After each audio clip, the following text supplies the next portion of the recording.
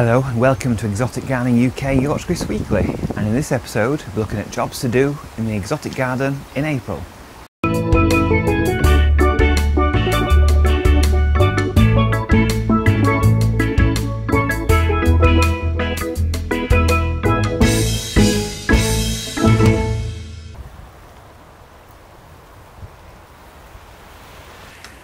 Now April is one of the busiest months in the exotic garden with so much going on, and the big unknown is the weather, and the weather determines what you can and can't do in early and late April. So there's lots of jobs to do. Some you can do early on, some you're going to have to wait until it gets a bit warmer. So depending where you live, this can be very different in terms of what plants can come out, what things can be uncovered. So we'll go through them in this episode. And it's one of the busiest months because you've got seeds germinating, you've got plants that need potting on, you've got things that need uncovering, plants need hardening off, lots of things need uncovering, and it's all go in the garden. So one of the jobs that I need to do, and what most people need to do, is look after their tree ferns. So the tree ferns in April, some of them will be starting to actually push out new leaves, and we've got to look at that and think, well, are we still going to get frosts? Because you've got to protect them as long as you possibly can. And unfortunately, if you get early shooting of leaves in early April, you can still get frost, which will blacken off the new fronds because they are very tender when they're emerging. It takes a few weeks for them to harden off and not get affected by light frosts.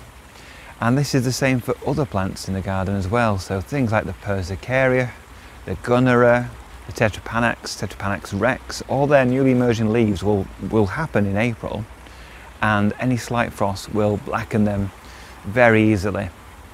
But lots of plants like that you can't really do much about. You've just got to let them unfortunately get crispy and blacken, and then new leaves will follow. But with the tree ferns, we can still protect them with fleece and straw in the centre and try to hopefully hold back the growth a little bit.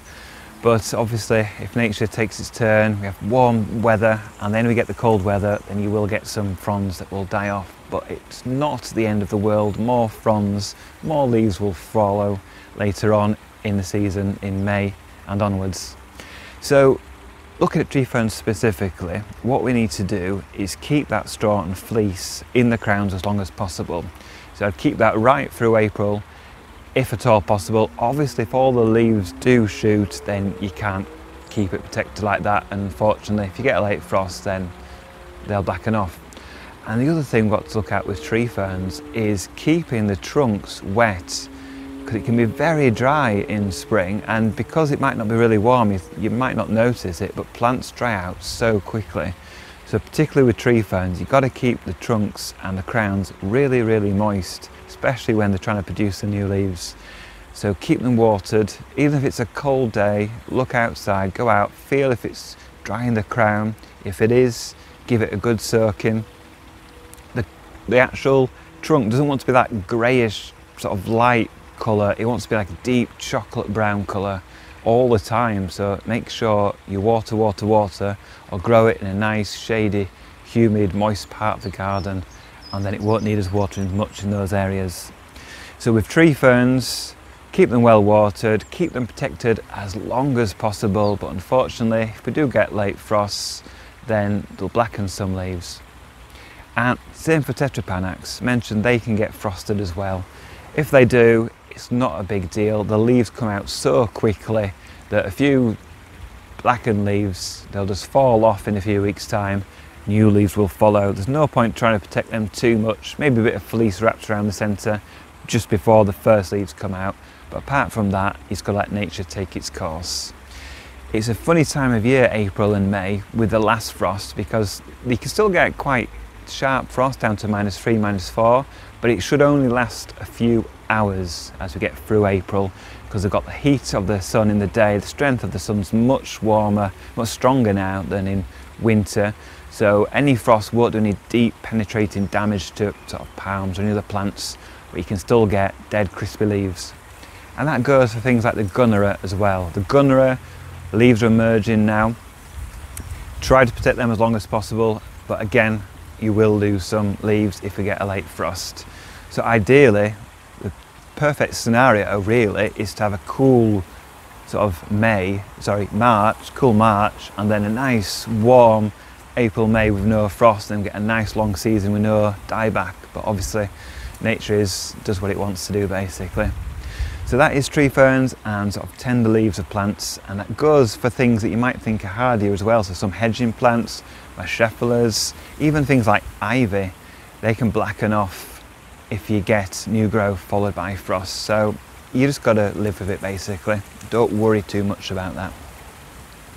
And the other big job we've got to do in April is uncover all the plants that have been covered in mulch and straw and things like that. So here we've got the colocasias, we've got the dahlias, the gingers that have been covered in straw on all the beds, and I'll take all that straw off and let air get light to the plants, and it'll start warming up the soil and they'll start growing through April and into May.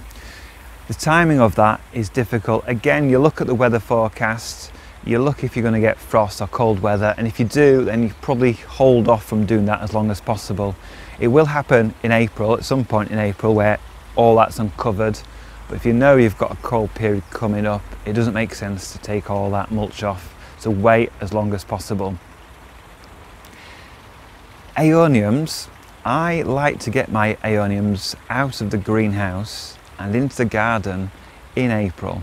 Now that is early, but the reason I want to do that is, personally, I have so many aeoniums taking up a lot of space in the greenhouse, and I need that space for all my seeds that have germinated, and I need to pot them on and give them more light in the greenhouse and more space.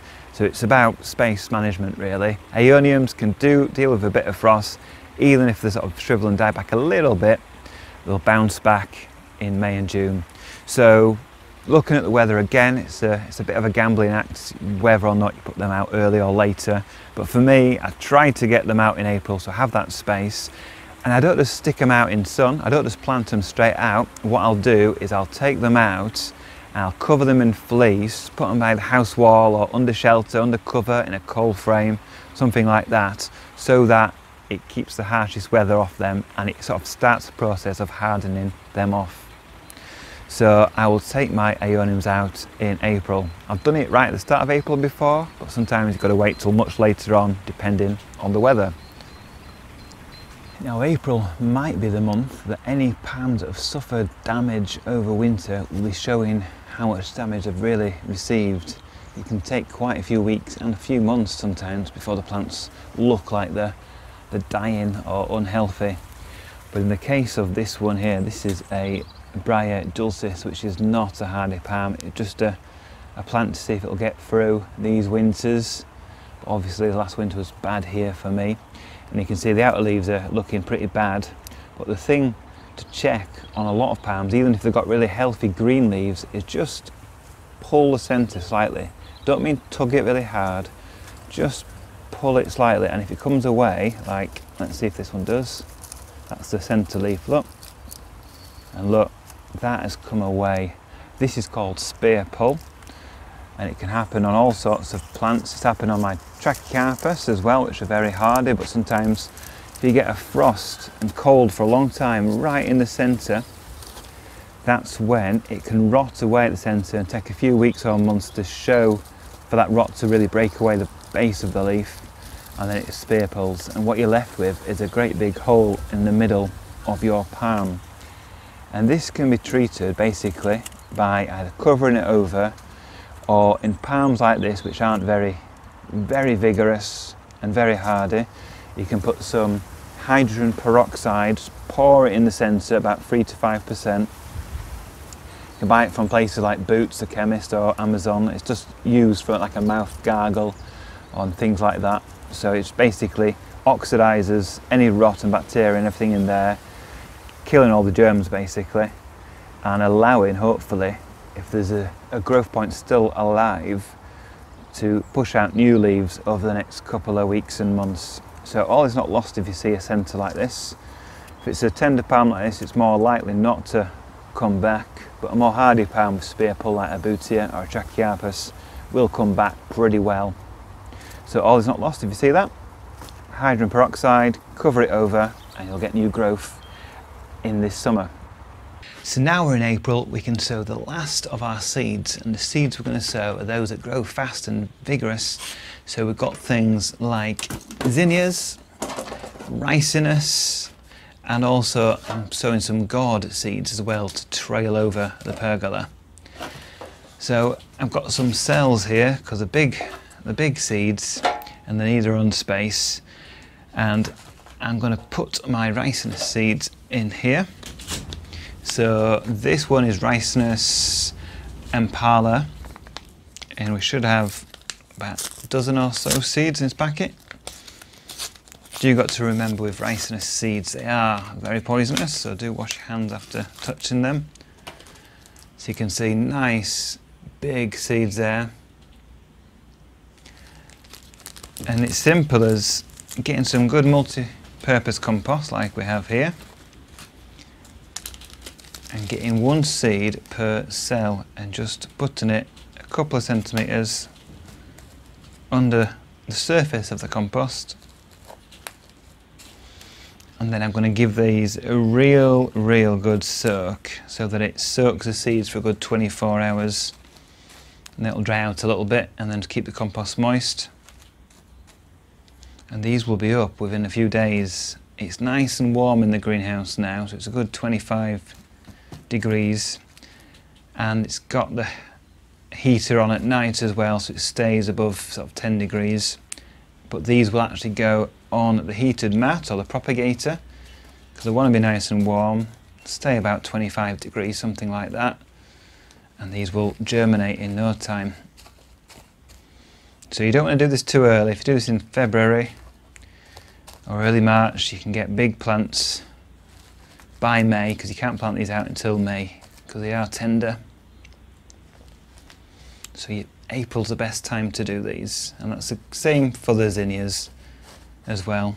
And look at that, perfect, no seeds left. So that is the Ricinus. Got other Ricinus to sow as well. I'll do it in exactly the same way. The Zinnias, again, they'll have their own individual cells, and the same with the gourds. But the gourds, I'll probably put 2 seeds per cell and then pick out the weakest one when they've germinated. So time to put these in the heated propagator and give them a really good water. So that's all the seeds sown for this year. April is the last month that I sow any seeds really in the heated propagator, and the Zinnias and the Ricinus. And we've got various other pots around here of other seedlings as well that I sowed a little bit earlier. And most of those have yet to come up, but they will do shortly, I'm sure. And not everything goes to plan. So some of these seed trays, you can see lots of nice seedlings in, and they're doing well, but unfortunately the slugs have got to things. So this tray here was full of French marigold seedlings and have all been eaten apart from one. But not to worry, I'll just reuse the compost, put some spare Zinnia seeds in here, so hopefully they'll come up in a few weeks. And unfortunately, all my lovely Tetrapanax seedlings, the slugs have decimated them all. There are over 50 seedlings that came up, and now we just have the one sole survivor just there that the slugs haven't quite managed to find yet. So that's it when you're battling with nature. You often get a few disappointments. We've still got lots of seedlings that will make a nice summer display in the garden this year. And then these Aeoniums, like I said earlier, these we brought out in a few days when the cold periods pass, which were due in this April. And they'll give me all this nice sunny bench to put all my seedlings when I pot them up into individual pots in a few days time. So there's plenty of space for all these to go in their own little pots on the workbench here. And one final job that I'll be doing in April is removing the rain snow shelters from my arid bed.